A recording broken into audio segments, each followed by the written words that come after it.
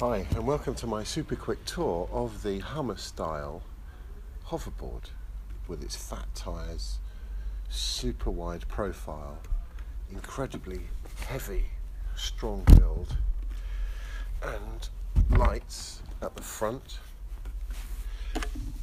and at the back. So remember, this isn't really a toy, but it's incredibly simple to use. Switch that on. The Bluetooth device is ready to pair. So now it's ready to pair. You can play music through it, through that speaker there. And it's ready to go.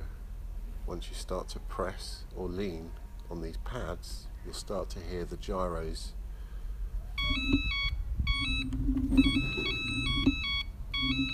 And every time you press something or do some kind of leaning operation, you hear a beep noise. If you go backwards on it, these will turn on. If you go forwards, the white lights will turn on. So it's a kind of a leaning way of steering it.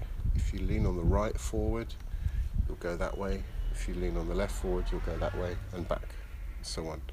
I would practice first, wear a helmet, don't go too fast. This thing can go pretty fast. Remember, it's very heavy, it's solid.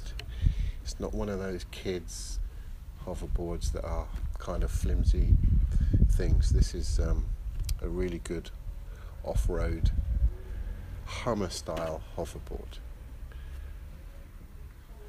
Goodness me! So heavy.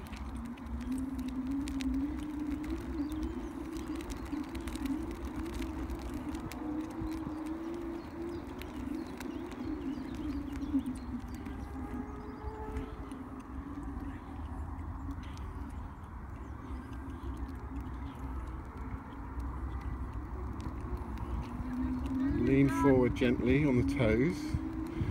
Bend the knees a little bit, that seems to help. You can go quite fast. That tree's too heavy.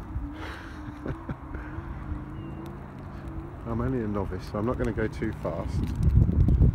But if you lean forward with your toes, you can go really, really fast.